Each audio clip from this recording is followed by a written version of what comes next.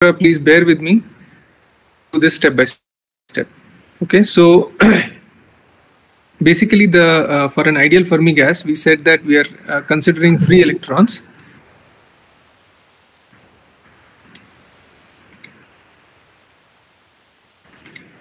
Right.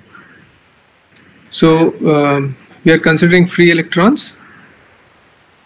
Okay, and inside a box, and this is basically supposed to emulate a solid, because inside a solid we would expect that there are these atoms sitting in some place, and the electrons would find it extremely hard to escape out of the solid, which means that there is an infinite potential barrier. And then wherever the atoms are placed, you will find these the potential wells, and as a first approximation, this is taken to be just a flat well. Okay, so this becomes a particle in a box with no potential. So this is the first approximation, and this is the approximation that we are considering for now. Okay. Hello, Narayan. We're just having a class. Yeah. Okay, so as the first approximation, this is what we are considering, and we had said that epsilon k gets h cross squared by 2m, kx squared plus ky squared plus kz squared. And we had discussed the concepts of the Fermi energy and so on, and Fermi sphere. So when you have open boundary conditions, we will only have the first octant as the Fermi sphere. We will not have the full Fermi sphere. Okay, but if you consider periodic boundary conditions, then you would get a full sphere. Okay, so let's think about the full sphere, the periodic boundary conditions, and that will that's equivalent to taking open boundary conditions as well. Okay, because the bulk doesn't change much.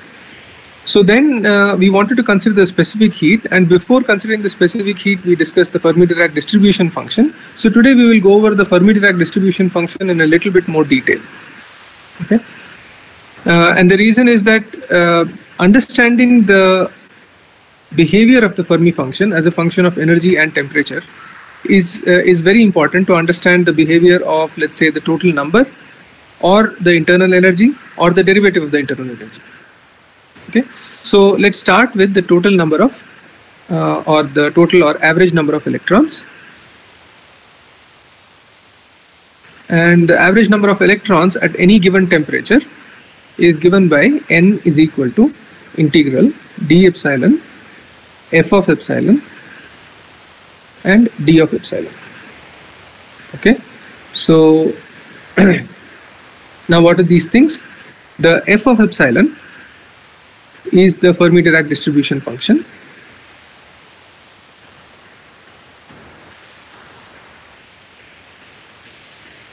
and it tells us what is the probability of occupancy of a state having energy epsilon.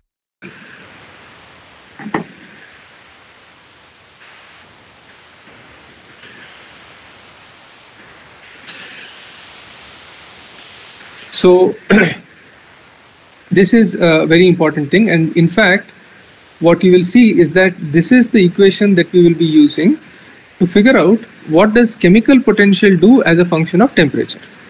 Okay, so this is the average number of electrons, and why is this given by this? Because we are saying that at a certain energy, in a certain energy window d epsilon, around epsilon, the density of states is given by d of epsilon. So which means d of epsilon times d epsilon gives you the total number of states within an energy window of epsilon plus minus d epsilon. And the f of epsilon denotes the probability of occupancy of that, which means if you sum over all the states, you will get the total number of electrons. Okay. So this is the average number n, and then similarly we can define the internal energy, or the average internal energy, which is also the expectation value of the Hamiltonian. Let's call it U, as integral 0 to infinity d epsilon. Now in addition to the f of epsilon d epsilon, there is also an epsilon sitting here, because now we are summing over all the states but with an energy. So each state has an energy epsilon, and then rest of the factors will be exactly the same. So you can see that the number and the internal energy differ only by this quantity epsilon. Okay, so these are the two formulae that we are going to analyze in today. And before we go over to the n itself, let's first figure out what does this Fermi function do. Okay, so the f of epsilon, or the Fermi-Dirac function, do. So the f of epsilon is defined as e to the power beta epsilon minus mu plus 1, okay, where beta is 1 over kBt and is actually a function of temperature. So it's the temperature dependent chemical potential.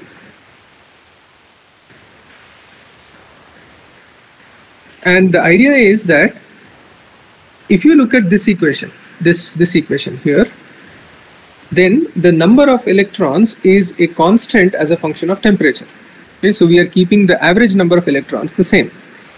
But how does the left hand side remain the same if on the right hand side things are a function of temperature? Okay, so remember f of epsilon has temperature explicitly in the form of 1 over k, implicitly in the form of mu of t, right? So somehow the mu of t must change in such a way that on the right hand side, even if you change temperature, the left hand side must remain constant. Okay, and that is the fact that we will use to figure out what is the dependence of mu on temperature. Okay, so any questions so far? Yeah. Sir, how do we define chemical potential in physics terms? Because in chemistry we just say that it's the Gibbs free energy by the number of atoms or something like that. So correct. Okay, so yeah, it's a very important question. See, the thing is, in this particular context, in physics mostly we deal with the partition function, and if you look at the grand canonical partition function, then log of the partition function is related to the Helmholtz free energy. Okay, so this del f by del n, I'm sorry, this is f, turns out to be the mu, okay, at a constant temperature and constant volume. So what this is telling you is that the change in the Helmholtz free energy is given by mu times delta n. Okay, so does that clarify things? Yes, sir. Yes, sir. Okay. In fact, we will come back to this, because what we want to see is how does this mu change as a function of temperature. Okay, so which means when you change the number of electrons in the system, then how does the free energy change? Okay, so does the mu increase as a function of temperature, or does the mu decrease as a function of temperature, right? So that's what we want to see. And once we derive this equation, okay, for mu as a function of temperature, then we will try to understand what is happening to the delta f. Okay, any other questions?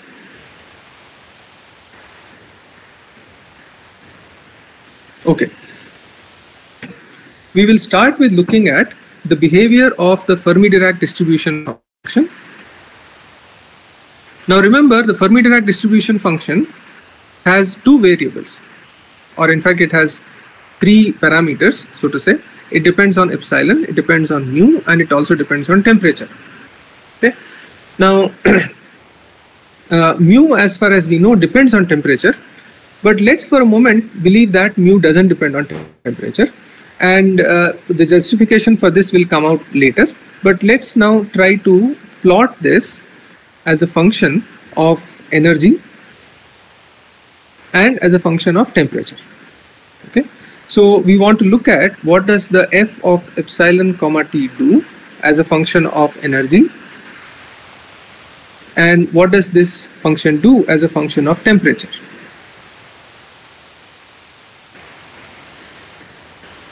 Okay, so so at this point, I would, if this were a physical class, I would have asked one of you to come onto the board and then solve this problem. Okay, but since that is not possible, let's start with the people who have joined the meeting. So the first person I see is Dipanjana Patra. Are you online, Dipanjana?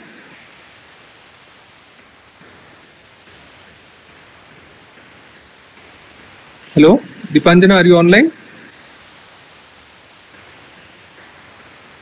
Okay, I see her, but so the next person is Surbhi Menon. Okay, so Deepanjana's mic is not working. Yeah. So Surbhi, can you look at this function? Okay, the f of epsilon comma t as a function of epsilon, right? And let me write this function also. 1 over e to the power epsilon minus mu over kbt, right? So can you tell us what would happen to this function as a function of epsilon when epsilon is 0? Okay, and let's say somewhere here is the mu, and this, let's say, is epsilon much greater than 1. So can you tell me where should I? Yeah. Epsilon equals to mu.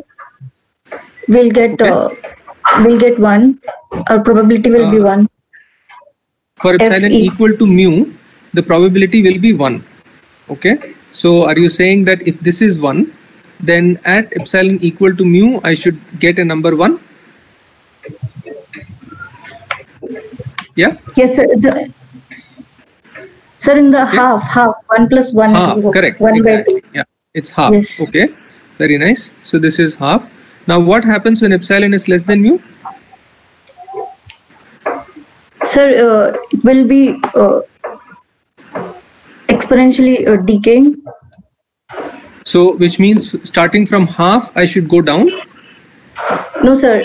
From 1 to, it will go till half. Okay, so I should start from 1 when epsilon is 0? Yes, sir. What is the justification for that? Why does f become 1 when epsilon is 0? Sir, the exponential will go 0. Okay, so the for epsilon equal to 0, I get e to the power minus mu by kbt plus 1, correct? And Yes, you are claiming that e to the power minus mu by kbt is 0, correct? Yes, sir. For less So than... it's tending to 0, right? Yes, sir. It's exponentially small. What is the justification for this?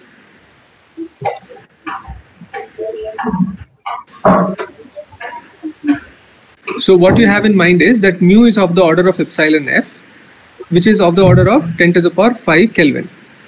And if we restrict ourselves to kBT, which is less than or equal to the room temperature, say 100 Kelvin, then this number is going to be extremely small, because this is of the order of e to the power minus 1000. 1000, yes.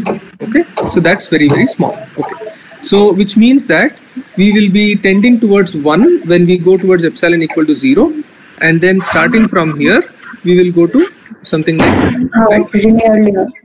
Yeah, and then it crosses this and then goes to greater than. Correct.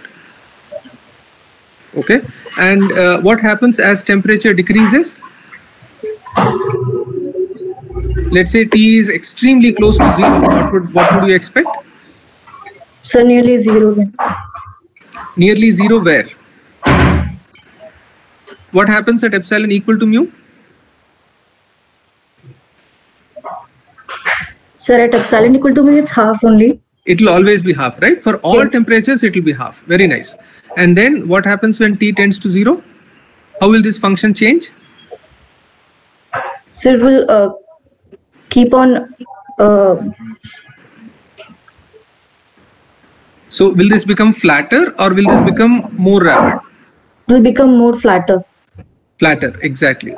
So which means it goes like this and then comes down, crosses this, and then goes to 0. Which means it is actually approaching a step function for T tends to 0. Correct? So this is T equal to 0, and if this is T1 and this is T2, then T2 is greater than T1 is greater than 0. Very nice. Okay. Thank you, Surbhi. You can mute yourself. Okay. So Uttam, are you online? Yes, sir. Yeah. So Uttam, can we discuss what happens to the F as a function of temperature? What happens when T is, let's say, very large? When T is very large, it will be half. Means Half, the function okay. will be half. Now, Yeah, so very nice. But when we say large, what does large mean? Large compared to what? This compared to this KV means we take the temperature which is almost means very large than the normal thermal energy of. So no, the temperature is the thermal energy, right? So when we say kBT is large, then we are saying thermal energy is large, but Yeah. compared to what? What should be on the right hand side? So this is means more than the maximum of all we discussed in previous classes, that maximum, more than the maximum of all photon energy, means all the vibration. Well, okay. So let's not get into that. See, the thing is, here we are discussing purely the Fermi-Dirac distribution function, right? So Yes, sir. you need to consider what are the energy scales in the problem, and forget about photons, everything else.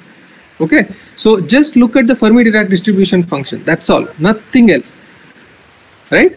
Okay, And means here, then so large here you temperature. see, Yes. when we say large compared to, there are only two energy scales here. You see, there Yes, is sir. an epsilon and there is a mu. Okay, Yes, sir. but epsilon is a variable. Okay, Yes, sir. epsilon can be either greater than mu or less than mu. Yes, sir. But mu is a constant, is what we considered. Correct? Yes. So the only thing that kBT can be compared to is the chemical potential. Yes. Okay, so which means we are at temperatures which are much larger than the chemical potential. Yeah. All right. Okay. So you are saying that when kBT is much greater than mu, then the Fermi function approaches half. Okay. Yes. So this is, let's say, 1 and this is half. Very nice. Okay. Now what happens? Now, What should I do in between? when temperature is purely zero, Okay. so in that case, it's infinite. It's zero. It's 0. Okay. So the Fermi function is 0 when temperature is 0. Yeah. Yes. Okay. Yes. Then Now, when it's finite, then again we will have to consider this energy and this chemical potential. chemical potential. Correct. Yeah. So when at t equal to 0, this is 0, but it will increase accordingly. I mean, Yes. exponentially. It will increase. Okay. And it will increase and it approach will go half. to- Correct. Yeah. Very nice. Okay. Fine. Is that the only thing that will happen? Sir, it also depends on how this energy and chemical potential, because Yes, correct. Absolutely right. So what? So you have told me something that it starts from 0 and approaches half. Correct. So Yes. for which epsilon are you talking about? sir, this is means this when this combine epsilon and this chemical potential, Huh? this both are means they are not equal anytime during this. Well, okay. So if they are equal, then it is going to be equal to half. Correct. Yes. Very good. So when they are It's always- equal, means, when it energy is is equal, it's positive. always equal to half. Very nice. But what Means- happens for other epsilon? For So will this be true? This is for energy greater than mu. Exactly. So this is for energy greater than the chemical potential, correct? Yeah. So you can see that here also, when I take the energy to be greater than the chemical potential, you can see that the Fermi-Dirac distribution function is increasing Yes, sir. as the temperature increases, correct? But Yes. when epsilon is less than mu, I have to start from 1, Yeah. right? And it Again, it decreases does- and approaches half. Yeah. So which means this is for epsilon less than mu, and you will see a family of curves. Okay, for all energies greater than mu, you will see a family of curves, and for all energies less than mu, you will see another family of curves. Right? Yes. Okay. So have you all seen this kind of a curve before? See, the same function can have completely different behaviors for epsilon greater than mu and for epsilon less than mu, right? So, okay, this is something that you need to remember, right? So this is as a function of energy, the Fermi function, and this Fermi function is as a function of temperature. Okay. So given this, let's try to now figure out what does the derivative of the Fermi function do. Okay, and this is something that is going to be extremely important for us, right? So, and please bear with me, this will involve some algebra. Okay, so the df by d epsilon is what we want to find out, and here who will help me? Sohini, will you help me here? How to find the derivative of the Fermi function? Yes, sir. Okay, so tell me, what should I write for the df by d epsilon? So we want to find out d by d epsilon of 1 over e to the power beta epsilon minus mu plus 1.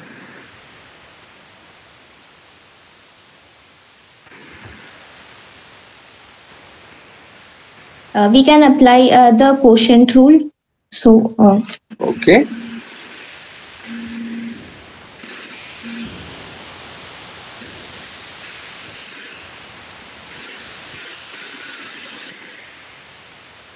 Yes, hello. Yes, people. I'm sorry, I'm in a meeting. No, sorry. Yes, Sohini, go ahead. Sorry, I received a call. So what should I do?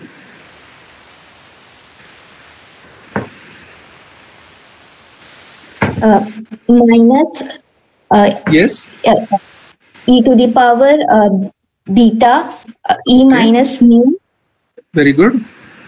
upon e to the power Yes. then the denominator squared. Very nice. Okay. Anything else? Into beta. Into beta. Very nice. Okay. So thank you. Yeah, you can mute yourself. So what we get is minus 1 over kBt e to the power beta epsilon minus mu divided by e to the power beta epsilon minus mu plus 1 whole square. Okay. So if I take minus df by d epsilon, then it becomes a positive function. Okay. So this turns out to be an extremely important function, because as you will see in the derivative of the internal energy and the specific heat and so on, what enters is really the derivative of the Fermi function. Okay, and because the derivative of the Fermi function enters, we need to understand how does the derivative of this Fermi function as a function of energy or as a function of temperature behave. Okay, so let's first look at this function here. This function is of the form e to the power x divided by e to the power x plus 1 whole square. And I can write this as 1 over e to the power x plus 1 into e to the power minus x plus 1. Okay. So it's exactly the same thing. By taking e to the power x down, I will get this. And you can see that this function, if I call it g of x, then g of x is actually an even function. So if I change x to minus x, the function doesn't change, which means this part here is an even function about epsilon equal to mu. So if I reflect the function about epsilon equal to mu, it remains exactly the same. Okay, so that's the first thing to remember, right? Now let me clear this.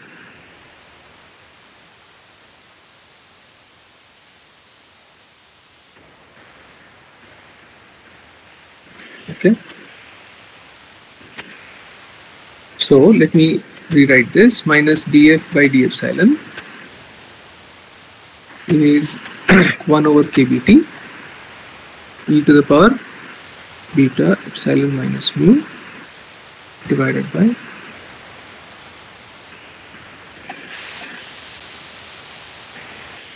and the first thing we decided was that this is an even function about epsilon equal to mu.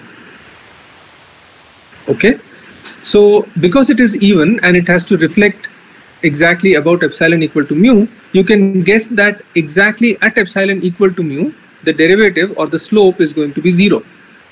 Okay, so it's either going to be a minimum or a maximum at epsilon equal to mu. Okay, so and it turns out to be a maximum, right? So let me now ask, Shomita, are you online? Yes, sir.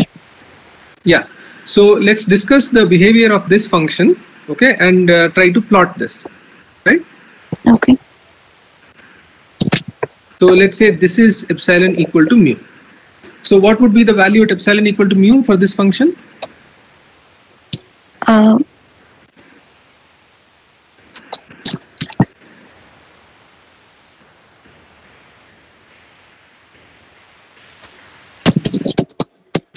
One by 4 kBt. Exactly. So it's 1 over 4 kBt. Now, what would happen when epsilon is much smaller than mu? Let's keep the temperature fixed.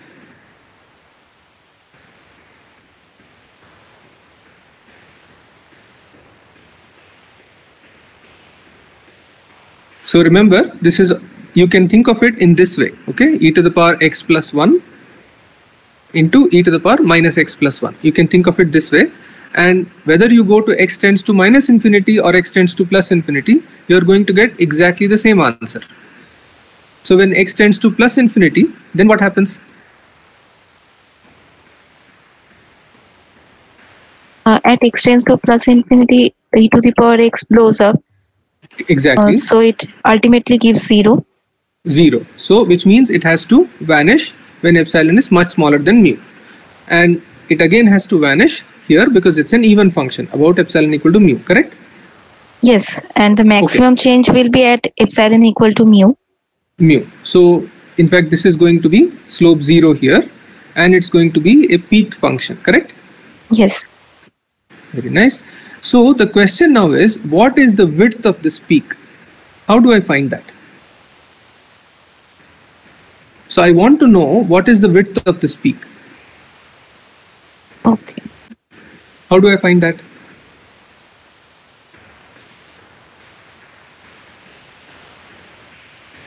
Any idea? Have you heard of this concept called full width at half maximum? Full width half maximum. Exactly. Yes. Yeah, full width at half maximum. So you already told me that the maximum is at 1 over 4 kBt, right? Yes. So what is the half of that? Yeah. Correct? Yeah. So this is 1 over 8 kBt. And we want to know what are the energy values at which the function takes the value 1 over 8 kBt. Yes. Okay, so let's call this epsilon half, and this is so this, let's say epsilon half minus, and this is epsilon half plus, just to denote the two values. Okay, so how do I find this now? How do I find epsilon half and plus minus?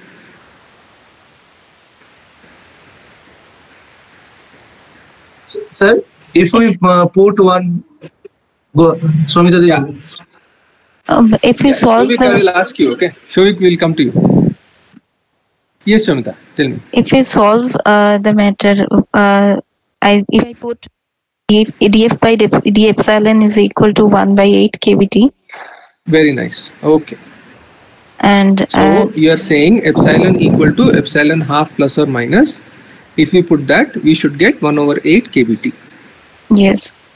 Exactly. And okay. then we have to calculate the value of x from exactly. This so expression. Let's do that. Okay. So thanks for this. You can mute yourself. We'll go ahead and calculate this, and then let's see what comes out. Okay. So so we are saying that 1 over kBt times e to the power x divided by e to the power x plus 1 whole squared is equal to 1 over 8 kBt.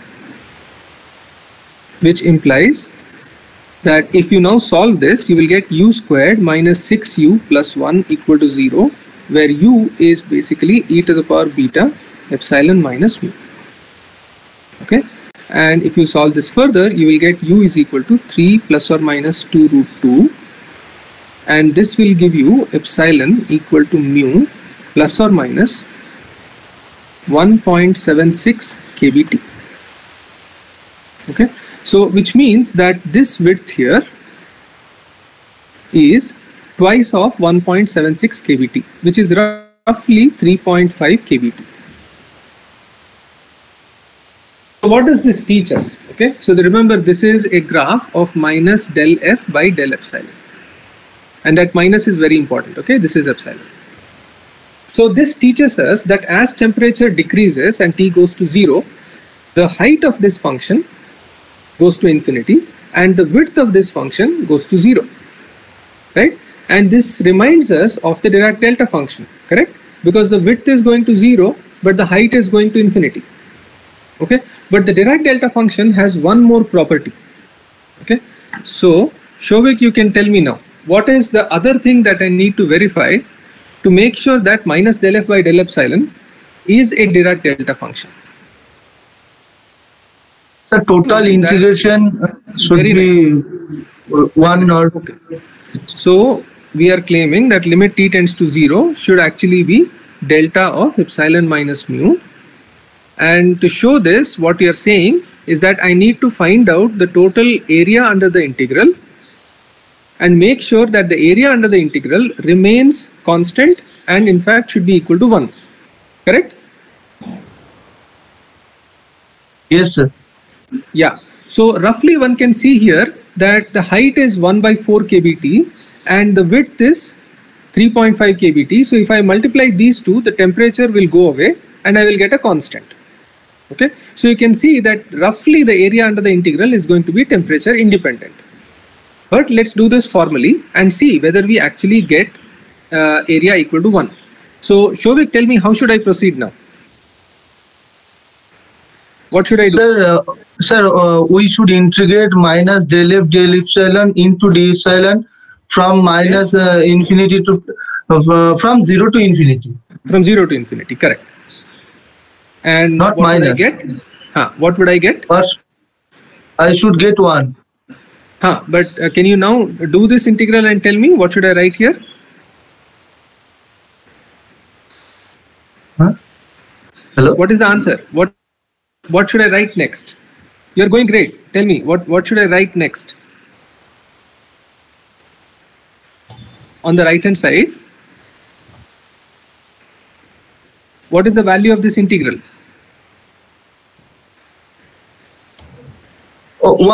Total function df, function infinity at minus function at 0. Function at infinity. So what's the function? So you mean f of infinity minus f of 0? F of 0 minus f of infinity. Because of the minus sign, correct? Yeah. Yes. Yeah. Very nice. Okay. And what is f of infinity? F of infinity is 0 and f of 0 is 1. Yeah, because we had discussed that the Fermi-Dirac distribution function goes to 0 at infinity and becomes 1 at 0. So which means this is 1. Yes. So you can see that the area under the integral of this entire function from 0 to infinity is always going to be equal to 1, which is temperature independent. So which means that the Dirac delta function limit is approached when T tends to 0 and the area under the integral remains exactly the same. And when temperature increases, then instead of a Dirac delta function, we would see a resonance, and the width of the resonance is going to be proportional to the temperature. In fact, it's close to 3.5 kBt, and the height of this is going to be 1 over kBt, inversely proportional to the temperature. Okay, so you can see that for temperatures which are Sir, I just missed you last 2 words. Can you just repeat? I was just saying that you can see that the width and the height are going to be proportional and inversely proportional to the temperature, respectively. Correct? So as temperature increases, the width is going to increase of the df of minus df by d epsilon, but the height is going to increase. I'm sorry, as temperature increases, the height is going to decrease and the width is going to increase. So it's going to start from a very, very sharp Dirac delta function. This is at t equal to 0. And as t increases, it's going to be very, very peaked, and then it's going to get broader and broader. Okay, so this is as t increases. Sir, Yeah. So will this integral will not be half? Because when we are taking from 0 to infinity, from minus infinity to infinity, it should be 1. But not really, no. So remember, see the Fermi function itself, we have defined it, or the energies. This is a free energy, this is a free electron problem, right? And for free electrons, the only energy we have is the kinetic energy. Okay? Yes. And the kinetic energy is given by h cross squared, k squared by 2m. And if we take the reference as 0, then epsilon is always going to be greater than or equal to 0. Okay? So the energy integral is going to be from 0 to infinity. Now comes your question of why shouldn't it be from minus infinity to infinity? Okay? Now, the thing is, I'll just resolve that. 1 minute, Shobit. So the idea is that, so what you are asking is that ideally delta of x dx from minus infinity to infinity should be equal to 1. Okay? But what we are getting here is this. If you see, minus del f by del epsilon is not becoming delta of epsilon. It's actually becoming delta of epsilon minus mu. Okay? Yes. So it's a Dirac delta function at mu, which is not equal to 0. Right? So yes. 0 is somewhere here. Yes. Okay? And if you divide it by temperature, then this is going to be equivalent to minus infinity and this is going to be equivalent to infinity. Okay? So in that sense, this is still a Dirac delta function. And remember, one more thing that we have not considered here is that the mu is actually a function of temperature. So when we change temperature, we must consider the dependence of mu on temperature also, and that is also going to play a role for temperatures which are close to the chemical potential. Yes. Okay, but if we are at room temperature and below, this is absolutely not going to affect us.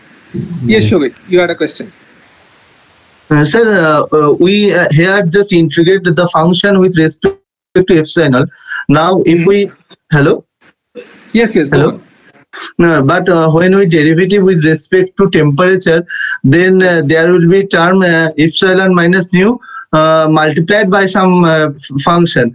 Then that temperature variation that means just should depends on the energy. But here we can simply say that it is the energy dependence of the function is irrespective of whether it is positive greater than mu or less than mu. So how these two physics coincide? It's not independent. In either case, it is not independent. See, this delta function you are getting only when t is equal to 0. Okay. Now, first thing we discussed is that this function is going to be an even function around epsilon equal to mu. So as a function of energy, it's an even function. Okay. And it is actually dependent on energy. You can see that we have actually plotted it here, right? So it's dependent on energy, right? And you are saying that when we take the derivative with respect to temperature, again we will get an epsilon minus mu factor out, and hence it's dependent on energy. So in both cases, it's dependent on energy. Isn't it? Yes, sir. But okay. The function is same with respect to the chemical potential when we differentiating with respect to energy. But when we differentiate with respect to the temperature, then there will be a function epsilon minus nu. So absolutely, this becomes an odd function. So that is what I am trying to figuring out. Correct. You're right. So the thing is, there are two different variables here. And the way epsilon enters the Fermi function and the way temperature enters the Fermi function are very different, right? The temperature enters as epsilon minus mu divided by kBT, whereas the way energy enters is epsilon minus mu by kBT. So the thing is, if you differentiate with respect to one of them or the other, you are definitely going to expect two different answers. In one case, we get an even function. In the other case, we get an odd function. Okay, so that shouldn't be very surprising. Okay, that means they are not interconnected. Okay. No. Okay. See, as long as we consider mu to be independent of temperature, which is what we have done here, epsilon and temperature are two independent variables. Okay. So in that sense, this behavior is expected because they are two independent variables and the dependence of the Fermi function on epsilon and temperature is not the same. Okay? Okay, sir, I understood. Okay, sir. Yeah.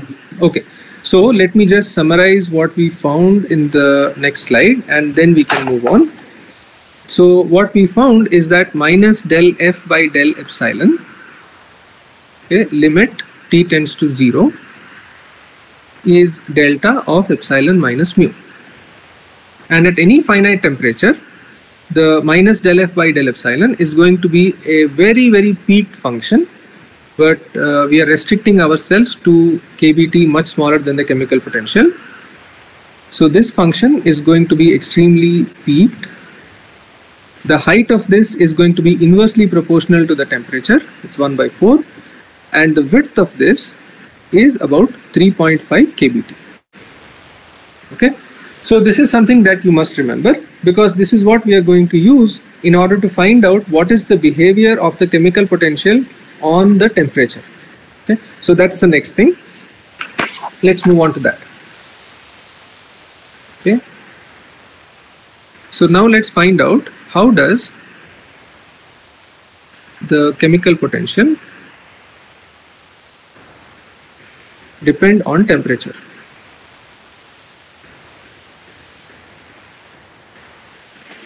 Okay, so before we actually find the answer, okay, formally, let's try to understand how does the chemical potential depend on temperature using qualitative arguments. Okay, so let me draw the Fermi-Dirac distribution function. So let's say it's something like this. Hello, sir, Yes. I have a question. Yes, yes. Go on. The area under the curve is independent of temperature. Which one? and- The dF by d epsilon by versus energy. is independent of temperature. Yes.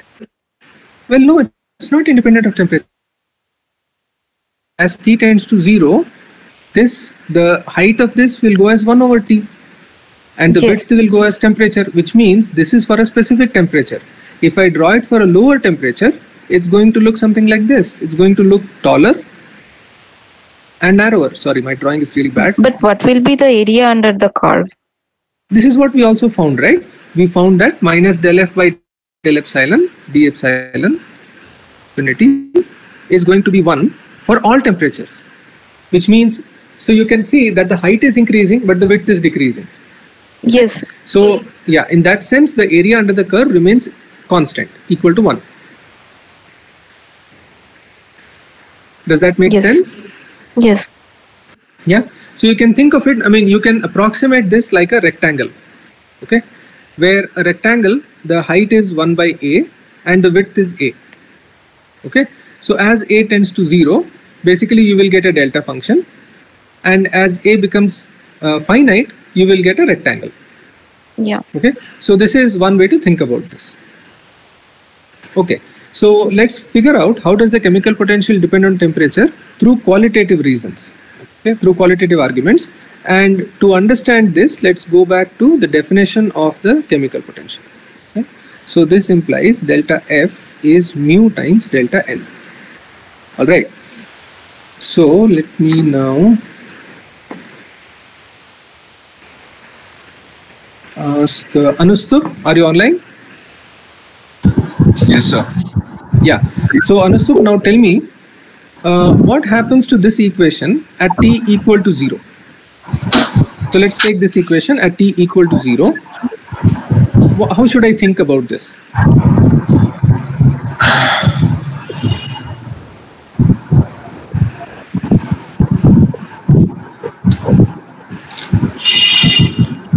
So remember, you are trying to add something, correct? See, remember, delta n is a change of the number. Okay? Yes. And let's say you try to add a particle to the system. So delta n is +1. Okay? Okay. Then what will be delta f? Mu. Mu. But what is mu at t equal to 0?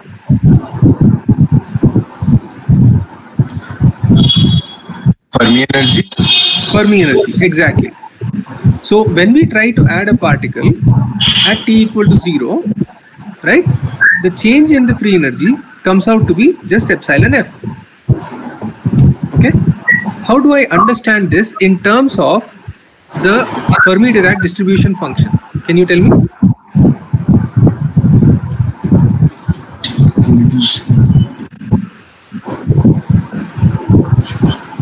So tell me something. If I look at this Fermi-Dirac distribution function, what does this tell me? That the Fermi-Dirac distribution is 1 for all epsilon less than mu, or this is epsilon f, and 0 for all epsilon greater than mu.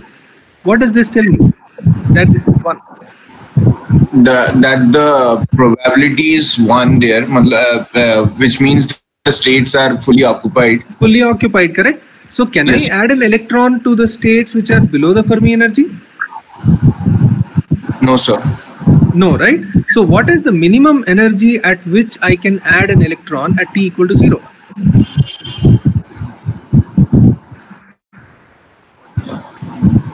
It's going to be the Fermi energy, right?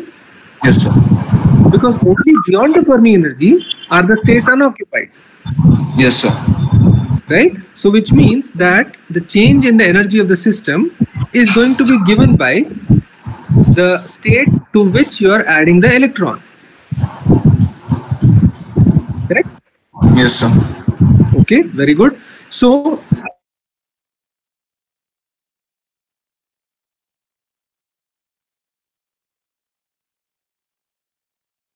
now can you argue whether the change in the t for t greater than 0, will delta f be less than epsilon f, or will delta f be greater than epsilon f?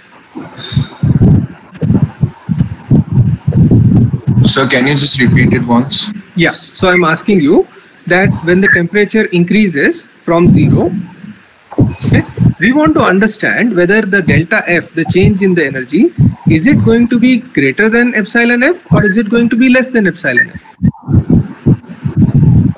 So what does the change in energy means exactly? Okay, so it means that, okay, let's think about it from a different angle. Okay, I'll come back to your question. Yes, sir. If the temperature increases, then at what energy can I add an electron? So energy less than Fermi energy will be available then. I can, right? Because Yes. some of the states will become unoccupied there, Yes, sir. isn't it? And if I add an electron to a state which is smaller than epsilon f, right, then it means that the system has increased its energy, but the increase in energy is smaller than epsilon f, Yes, sir. right? So now from here you can see that the delta f is going to be mu, correct? Yes, sir. But you just now told me that this is the correct option,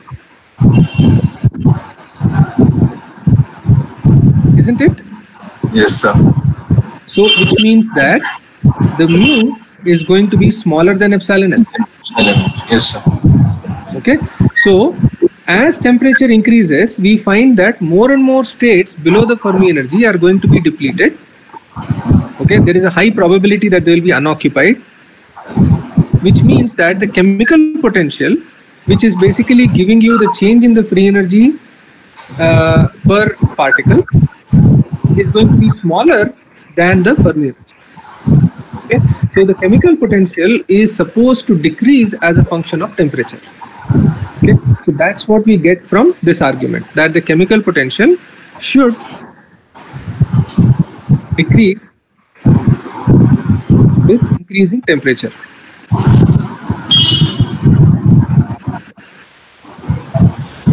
Okay. So thanks, Anastu. You can mute yourself. Okay, sir. Yeah. So are there any doubts so far?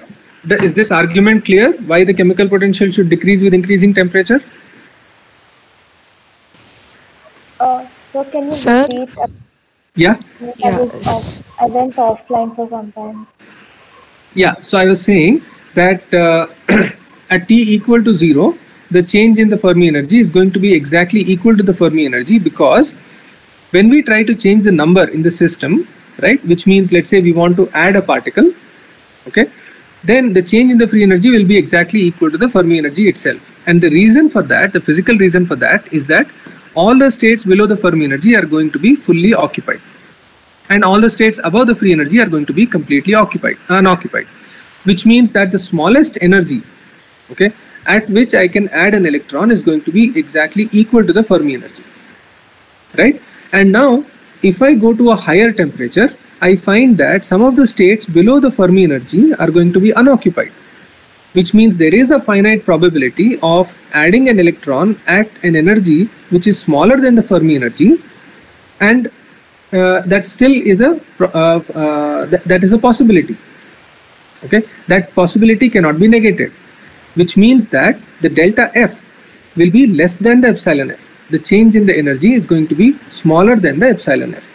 Okay, and that tells us that the chemical potential is going to be smaller than epsilon F as T is greater than 0.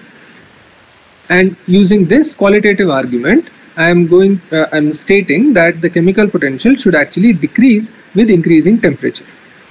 Okay, and what we will find, the answer that we will find after doing quite a bit of algebra is going to be the following. We will find that mu is given by epsilon F times 1 minus a small constant times kBT divided by epsilon F whole squared.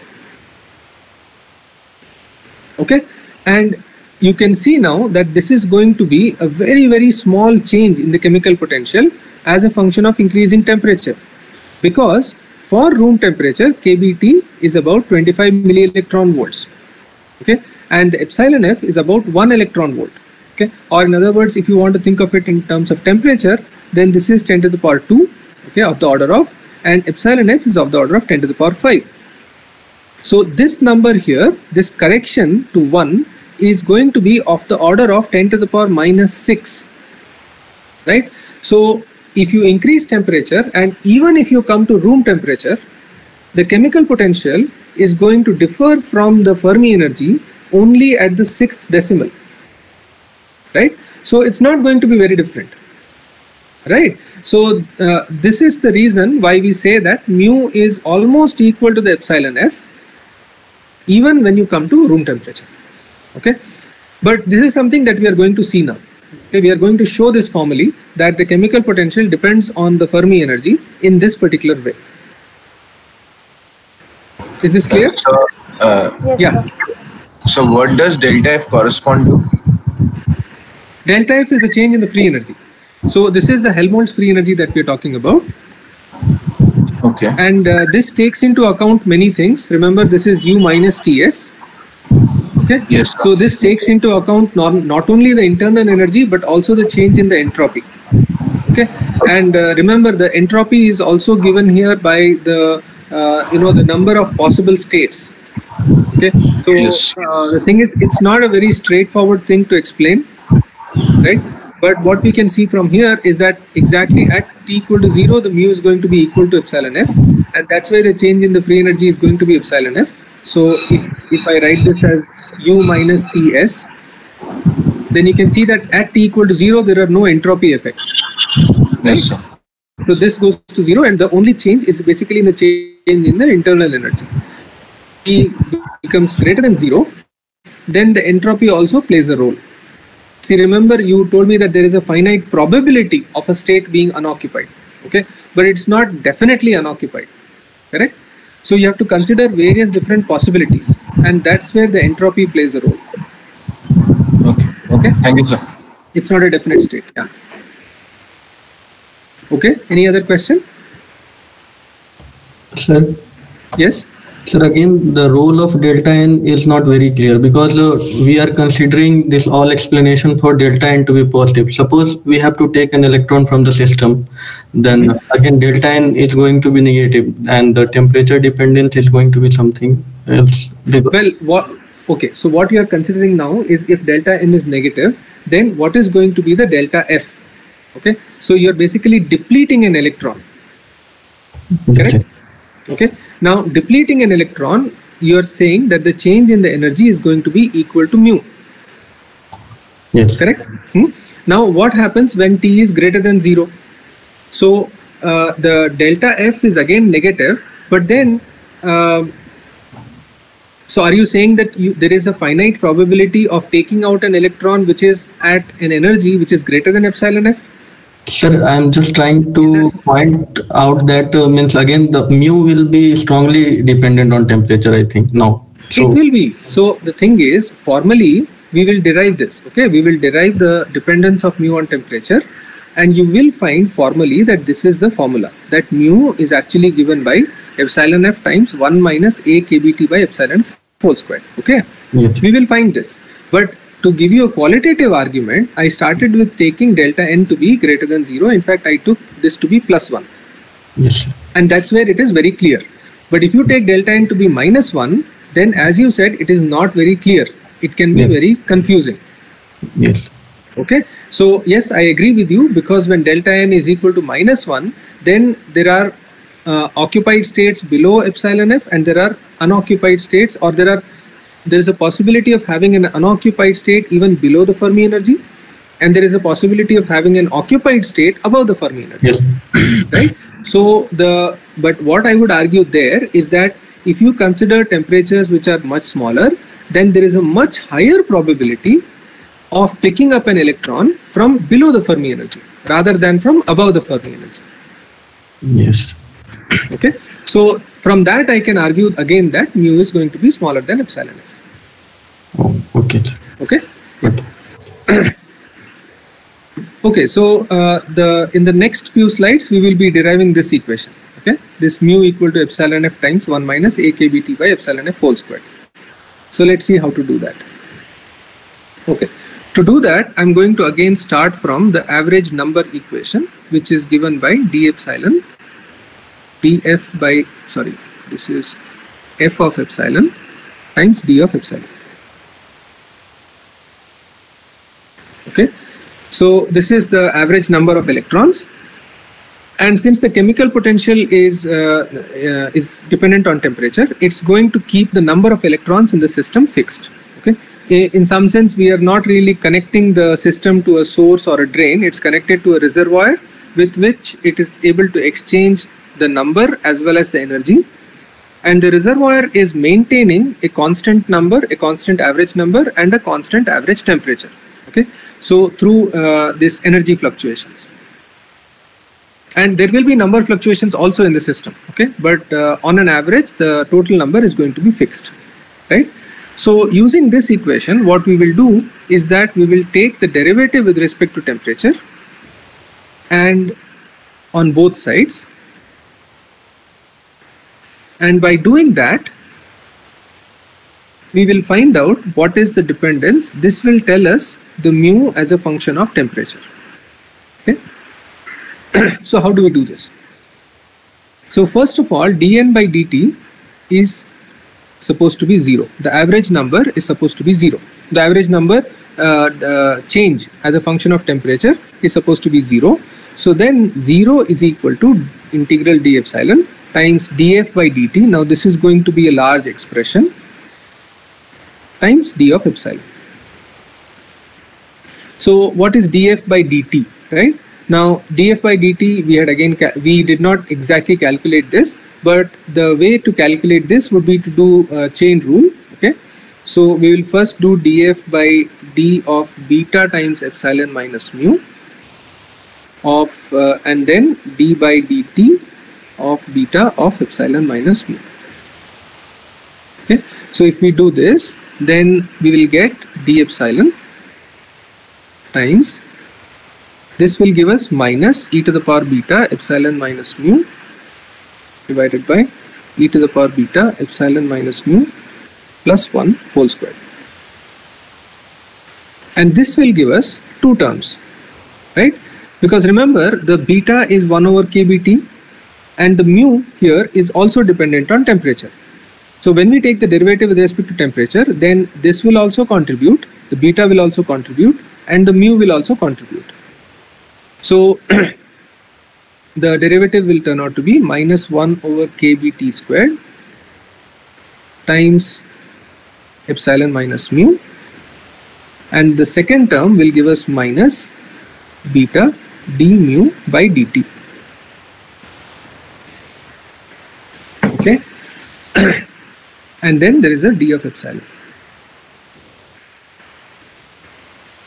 Okay, so this is 0, So from here I can write down, so remember d mu by dt is independent of epsilon, which means I can take this number out, okay, and there is a 1 over kbt squared, so there is a 1 over kbt, which means there is a beta also here, so the beta can be taken out, and all that will remain here is a 1 over temperature, okay.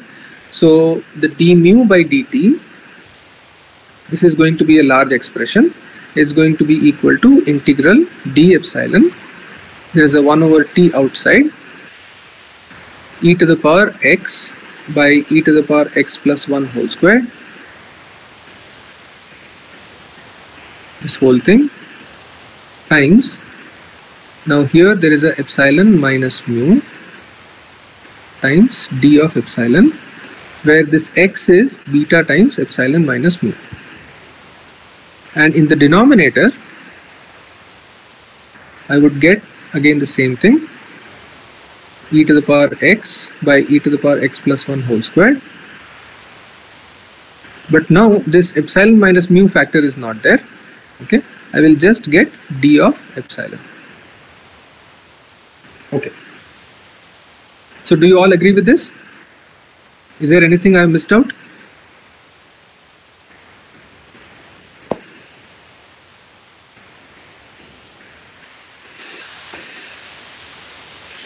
I have missed something. Can you point it out? So beta. Beta. Where is the... Okay. So you can see there is a beta here, right?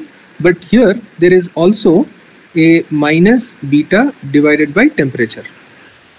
Okay. So that beta cancels out. So I have not left out beta. Okay. Okay. There's one by t term. Yeah, there is a 1 by t which I have written here. Minus sign. So Minus. Sign. Yeah, minus sign. That's actually an extremely important thing. Okay, you can see that the minus and there is a minus here, so the whole thing is going to be plus. So if I take this on the other side, I will get an extra minus sign. Okay, and this minus sign is going to be crucial because this is going to tell us that the d mu by dt is going to be negative. Okay, but we have to show that. Okay, it's not going to be straightforward. We have to show that this number here, okay, the right hand side without the minus sign is actually a positive number, okay, and that's not going to be entirely trivial, right? So there we will be using the fact that the e to the power x divided by e to the power x plus 1 whole squared is a highly peaked function, okay. So let's remove this part. I want to keep that because that's a large expression, and then analyze that. So can you just repeat the last 5 seconds? Yeah, sure. So I was saying that when we discussed the Fermi function and when we discussed the derivative of the Fermi function, we saw that the derivative of the Fermi function is a highly peaked function, right? So that fact is going to be crucial here in order to understand why the right hand side without the minus sign is a positive number, okay? And because the right hand side will turn out to be a positive number without this minus sign, the d mu by dt will turn out to be negative. And what that is telling us is that as temperature increases, the mu decreases. Telling you that if delta T is positive, delta mu has to be negative. And the mu decreases with temperature. Okay? So this is what we will show from here. Is that clear? Yes, sir. Okay. Comes about. Okay. So now what we can see here is that this x is actually beta times epsilon minus mu. And there is a d of epsilon here, which is the density of states. This is also the density of states, right? Now, e to the power x divided by e to the power x plus 1 whole squared, even without the 1 over t, okay, it's a highly peaked function at x is equal to 0. Okay, and remember that the width of this is of the order of 3.5, right? So that is something that we are going to use here, right? And you can see here that this d of epsilon, okay, which is basically this x is beta times epsilon minus mu, this d of epsilon is going to be picked up at epsilon equal to mu. So what we are saying is that this function here is peaked at epsilon equal to mu, and in fact it turns out to be 1 over t times this turns out to be a delta function at epsilon equal to mu when the temperature goes to 0, which means that the d of epsilon is important only near epsilon equal to mu. Okay, in some sense what we are saying is that the derivative of the Fermi function is a highly peaked function, and the density of states is a very broad function like this, right? So you can see that if I take the product of these two, then the Fermi function, the derivative of the Fermi function has gone to 0 beyond these two limits, okay, is exponentially small, which means that these parts of the density of states, no matter how it behaves, is not going to be important, okay, and the density of states behavior in this range is all that matters, okay, and if the density of states is smooth enough, I can do a Taylor's expansion around the chemical potential, and that Taylor's expansion is going to help me to do this integral analytically. Okay, so the idea is that because this is a highly peaked function at x is equal to 0 or at epsilon equal to mu, the d of epsilon can be expanded around d of mu, around the epsilon equal to mu, and I can write a Taylor's expansion for the density of states. Okay, so there will be higher order terms, of course, but we can take just the linear term and then start analyzing this equation. Okay, so is this point clear that I can do a Taylor's expansion of the density of states around epsilon equal to mu? It's a valid thing to do. Okay, so if that is understood, then let's take d mu by dt and then substitute first of all the d of mu inside this. Okay, so you can see that if I substitute d of mu here, it becomes a constant. There is an epsilon minus mu here, and there is also an epsilon minus mu inside the exponential, right? Now this is an even function, but this thing, when it multiplies this, becomes an odd function. Okay, and when I integrate an odd function, remember this is from 0 to infinity, but when I do when I take this, make this substitution, x is equal to beta epsilon minus mu, the integral 0 to infinity of d epsilon goes to integral minus beta mu to infinity over dx. Okay, and if mu is much greater than temperature, then this can be approximated as minus infinity to infinity. Hence, this integral is from minus infinity to infinity of an odd function, and that will give us 0. So in the numerator, the first term will not contribute and only the second term will contribute. Okay, so that will give us minus then 1 over t integral minus infinity to infinity dx e to the power x by e to the power x plus 1 whole squared of x squared by beta squared, and then d dash of mu. Okay, and in the denominator I would get in the same way dx e to the power x divided by e to the power x plus 1 whole squared, and then d of mu. So in the denominator you can see that only the first term will survive and the second term will give you 0, okay, because that becomes an odd function. So if you simplify this, then you will see that there is a minus d dash of mu divided by d of mu, that comes out. There is a 1 by t and there is a 1 by beta squared also. So there is a kb squared t squared times just I2 by I0. Now what is I2 and I0?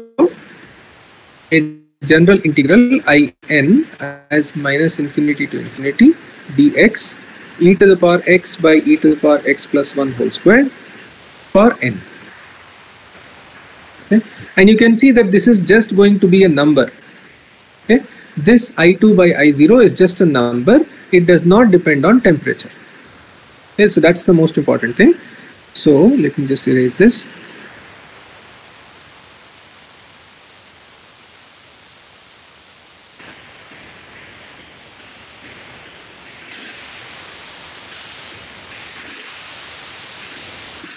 Okay.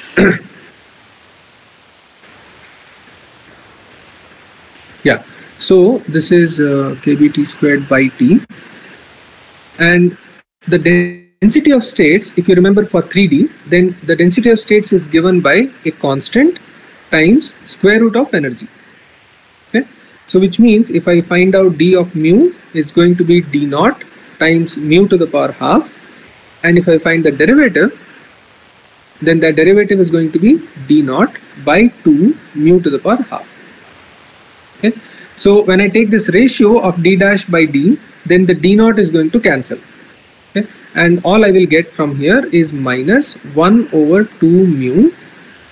I2 by I0 is a constant. Let me call that a small a, and then kb squared t, and that's it. Okay, so this tells us that d mu by dt after all that algebra is equal to minus a kb squared by 2 t by mu.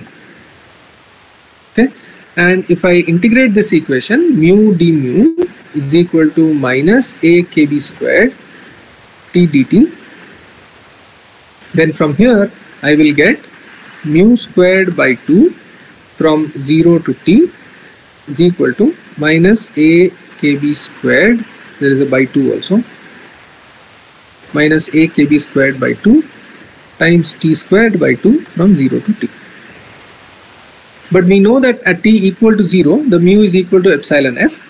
So this tells us that mu squared minus epsilon f squared is equal to minus a kb squared by 2 times t squared.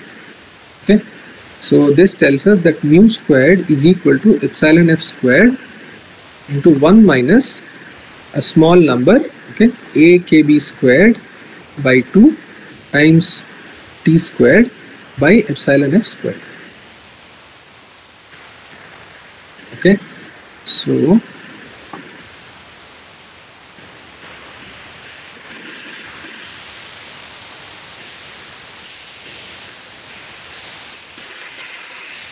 okay, so if we now take the square root on both sides, then we will get mu is equal to epsilon f times 1 minus a by 2 kbt by epsilon f. This will become 4 kbt by epsilon f whole square. Okay, so this is there is always this here. Okay, we have done Taylor's expansions, we have taken kbt to be much smaller than epsilon f and so on. Okay, so this is telling us that the chemical potential decreases as a function of temperature, but it's a very weak function of temperature. Okay, for any normal bulk system where the epsilon f is of the order of 10 to the power 5 Kelvin. But what is more important and also significant to remember, that mu is a function not of temperature alone. Okay, mu is a function of kbt divided by epsilon f. Okay? Let me call this some function. This is important because this is telling us that the Fermi energy is the characteristic energy scale in the problem. Okay? And the dependence of chemical potential on temperature is through this ratio of the thermal energy to the Fermi energy. Okay? It's not independent of the Fermi energy, right? So that's one thing to remember. Then so this is one thing. Okay, so are there any doubts so far? Is this formal derivation of mu dependence on temperature clear? Sir, can I ask a question? Yes, go ahead. Hello? Yeah, go ahead.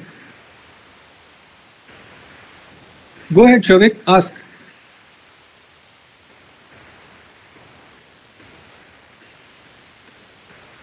I can't hear you. Hello? Tell me. Hello? Yes. I can hear you. You can speak.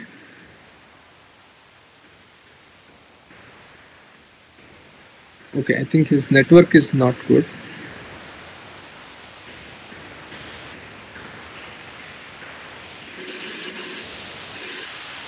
Shovik, your network is not good.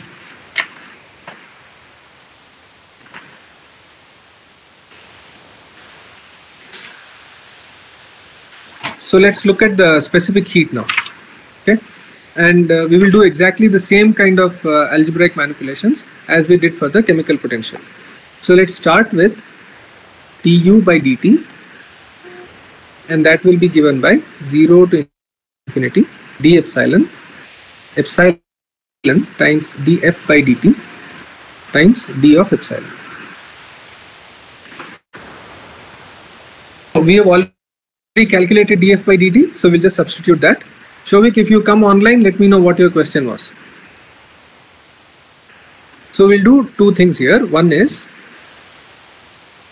to subtract chemical potential and add the chemical potential. Okay? So since we have subtracted this, we need to add this as well, and we will get plus mu times integral 0 to infinity d epsilon df by dt times d of epsilon. Now, so all I have done is I have subtracted mu and then added mu. And the reason I did that was, remember, df by dt is a function only of epsilon minus mu, right? So I want to get everything here as a function of epsilon minus mu. And on this side, you can see that this whole thing is basically dn by dt, which is 0. Okay, so this is not going to contribute, right, to the temperature dependence, and hence we can write this as integral 0 to infinity d epsilon of epsilon minus mu, and then we can write the expression for df by dt, and the df by dt is it's a big expression. It's minus e to the power beta epsilon minus mu divided by e to the power beta epsilon minus mu plus 1 whole square, and there are going to be two contributions.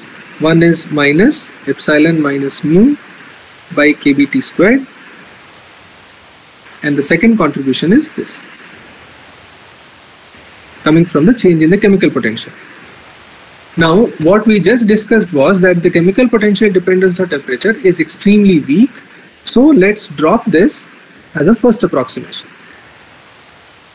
Okay, you can in fact take this into account also, and it's not very difficult. I mean, those of you who are inclined to do this, please go ahead, take this result, this mu as a function of temperature, take the derivative, substitute that here and see what you get. Okay, so I would encourage you to do that. Now, if we take this further, you can see that there is a epsilon minus mu here and there is a epsilon minus mu here, right? But there is also a minus sign, there is also a minus sign, so we get a plus, and this epsilon minus mu becomes a whole square. Okay, so we will get integral 0 to infinity d epsilon minus mu whole square divided by kb t whole square with an extra kb,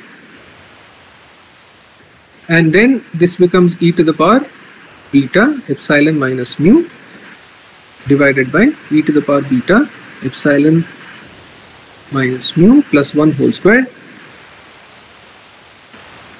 times d of epsilon.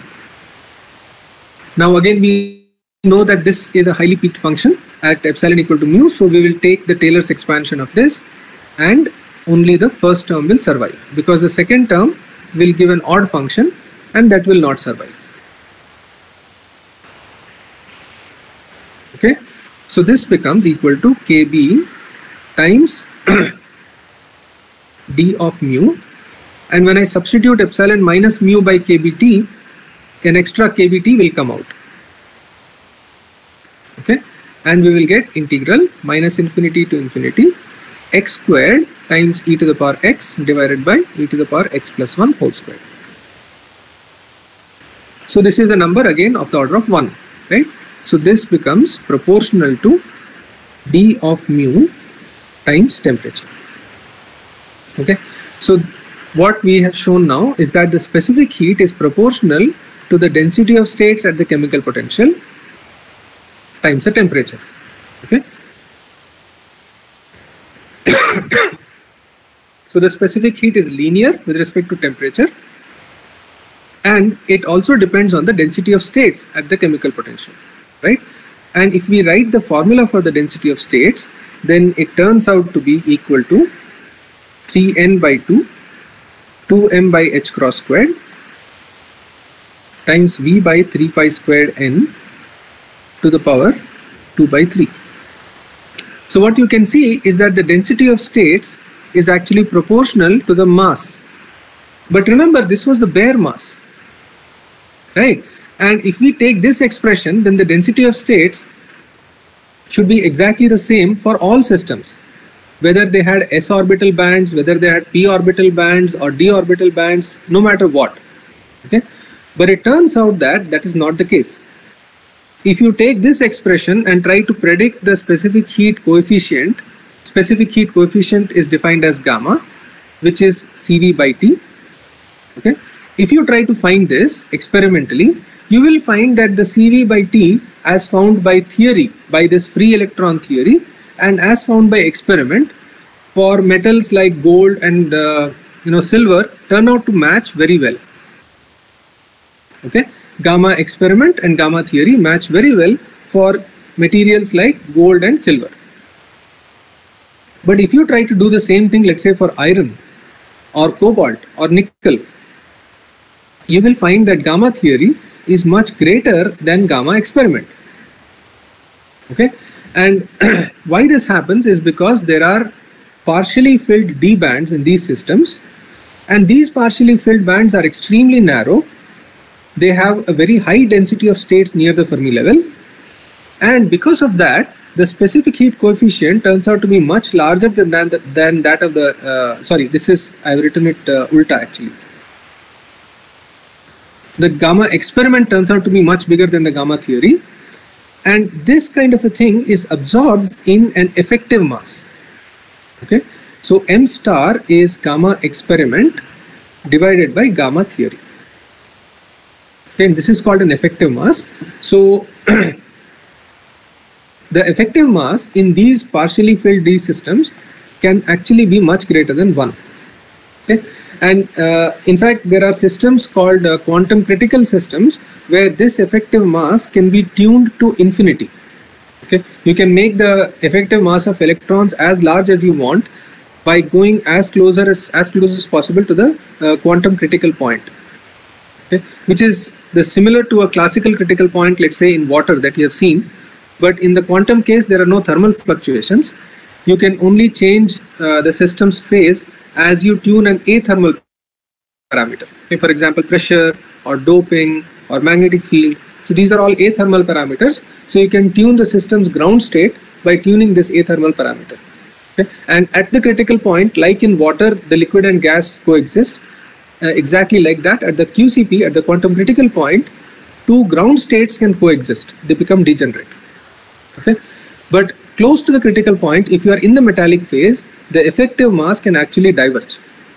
Okay, so that's a very interesting thing, and in fact that signals the transition to a phase where the electrons become localized. Okay, they get heavier and heavier and heavier, and ultimately their itinerancy dies. Okay, they are not able to move anymore, and they get completely localized. So that happens in many systems. In fact, even in the high temperature cuprate superconductors, it's supposed to happen. In heavy fermion systems, it's supposed to happen, and so on. Okay? So those of you who are interested in knowing more about this, just let me know. I will send you some articles. Okay, so we are done today. If you have any questions, you can ask me now. Hello, sir. Yeah. We have two types of specific heat, CV and CP. Sure. But in case of solids, we mostly talk about CV and not the CP. What is the reason behind this? It's easier. So, is it because the difference becomes very small? It becomes very small, actually. So the thing is, the first thing is, when you talk about the real experiments, okay, in real experiments, we do have expansions. Okay, so there is a work done due to this expansion of the solid, but usually outside is either vacuum or air, and the work done is not very great. Okay, that's the first thing. Real experiments are definitely done at constant pressure and not at constant volume. So when you change the temperature of any sample, you're not enclosing that solid sample inside a rigid container and then changing the temperature, obviously. Correct? Yes. You have a sample, you connect that to some electrodes, or you heat the sample or whatever, but let the sample expand. Okay? But it turns out in solids, as you also mentioned, that the change in the specific heat at constant volume, or sorry, the specific heat at constant volume and the specific heat at constant pressure, they're not extremely different. Okay? Unlike in gases and other systems where the difference between these two can be quite large. In fact, in ideal gas, we know that it's equal to the universal gas constant, right? It's very large. Cp minus Cv is R. But that's not true in solids. And it's also numerically very convenient. Okay? You just have to find the expectation value of the Hamiltonian, and from that you get the internal energy, and then take the derivative with respect to the temperature. So if you had to do this for the specific heat at Cp, it would be much more complicated. Yes. Okay. Okay, sir. Thank you. Yeah. Sir, I had a question. Yeah. Sir, in solid crystalline system, the particle to particle or system to system distance is of the order of 1 angstrom. Then the mean free path of the electrons is of the order of 10 to the power 4 angstrom. So why this the large difference is there? Is that because of kBT by Fermi energy? Can you repeat that question again? Sorry, I didn't understand your question. Sir, the lattice parameter is of the order of 1 angstrom in a system, but the mean free path of the electrons is of the order of 10 to the power 4 or 10 to the power 5 angstrom. So why there is large difference in order of the mean free path of the electrons? Because I was asked this in an interview, and I tried to say with kBT by epsilon f term, but they are not satisfied. I see. Okay, so let me restart the interview once again then for you. Okay, so let's consider a perfectly periodic crystal. Correct? So in a perfectly periodic crystal, it's going to be the mean free path. Lattice parameter. So you are claiming that in a perfectly periodic crystal, the electron is going to suffer collisions. No, there won't be any collision. After it travels every 1 angstrom. Are you claiming that? There will be no collisions, right? In a perfectly crystal, there's a Bloch's theorem. Yeah, so the Bloch's theorem tells you that the electron's wave function is completely delocalized, which means it's not going to suffer any collisions throughout the motion, throughout the crystal. So the mean free path of the electron in a perfectly periodic crystal is what? It will be very large. Infinity, right? In an ideal periodic crystal, it's going to be infinity. So now, let's now consider what makes it finite. Okay? Some potential or some restriction to the total delocalization. No, but just now you told me, right? There is a periodic potential in the crystal. But whenever the periodicity is broken, then there will be scattering from those points. That is one possibility. So you have given me one possibility, that let's break the periodic potential. Okay. So the periodic potential can be broken by introducing impurities, for example, dislocations, substitutional impurities, and all kinds of things. Okay. But now let me consider keeping the periodic potential intact. Okay. And still I'm claiming that there is going to be a change in the mean free path by some other mechanism. What could be that other mechanism? There is Bragg reflection also. But Bragg reflection is not going to change the mean free path. Remember that Bragg reflection is only in the Brillouin zone, in the momentum space, not in real space.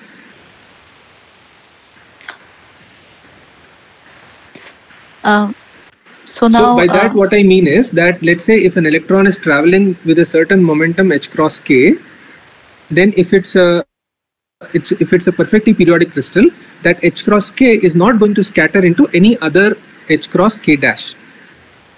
Okay, there is no scattering mechanism, remember. So in effect what I'm asking is, what could be a different scattering mechanism which will operate even in the presence of the periodic potential?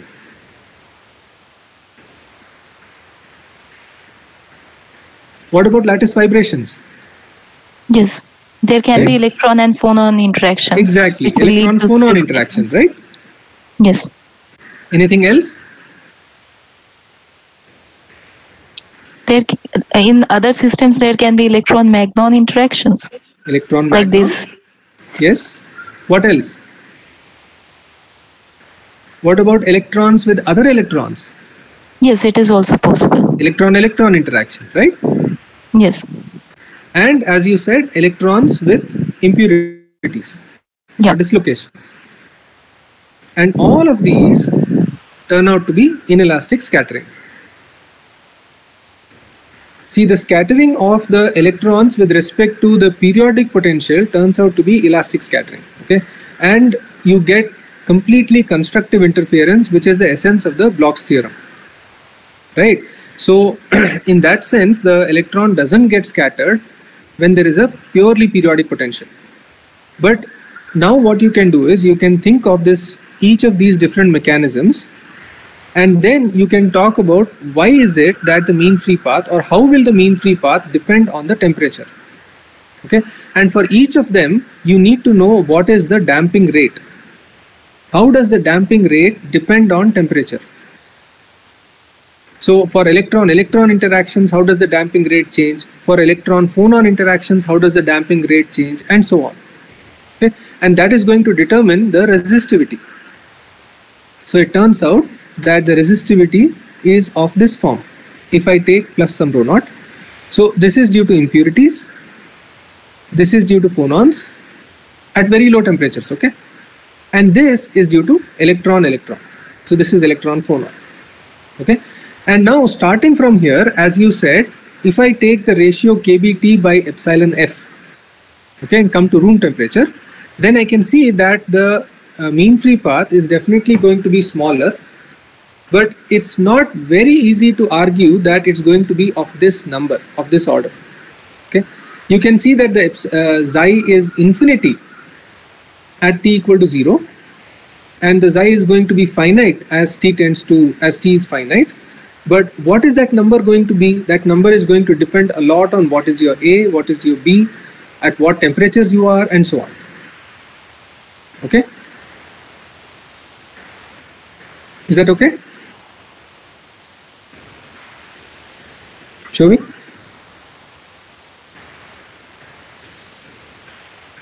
I guess it's okay. Sir? Yeah? Could you explain why the electron won't suffer collisions in periodic? Hello? I have no idea about it. Just 1 second. So, is this Disha? Yeah. So, can you repeat that question loudly bit?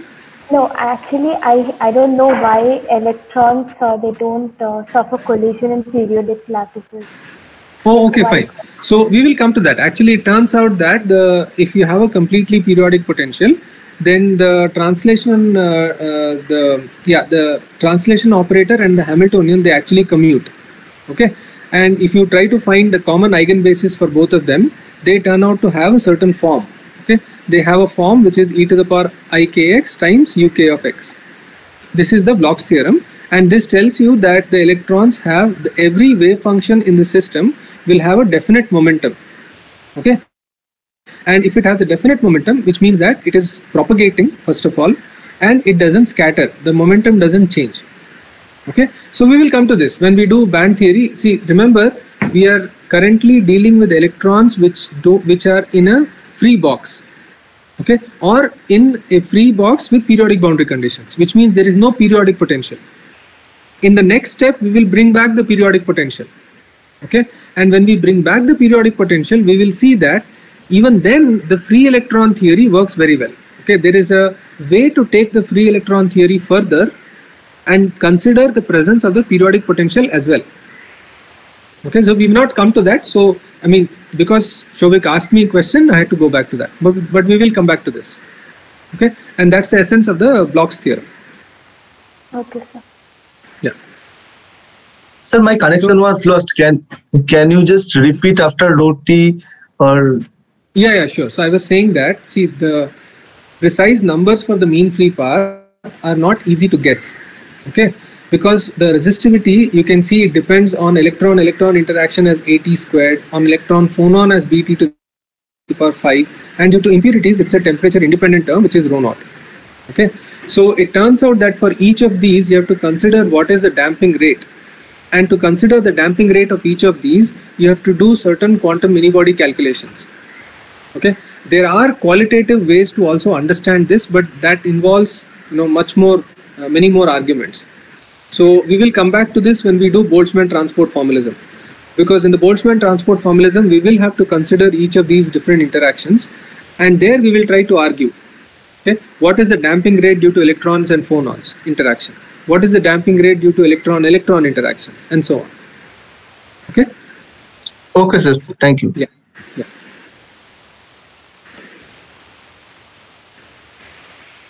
Okay, so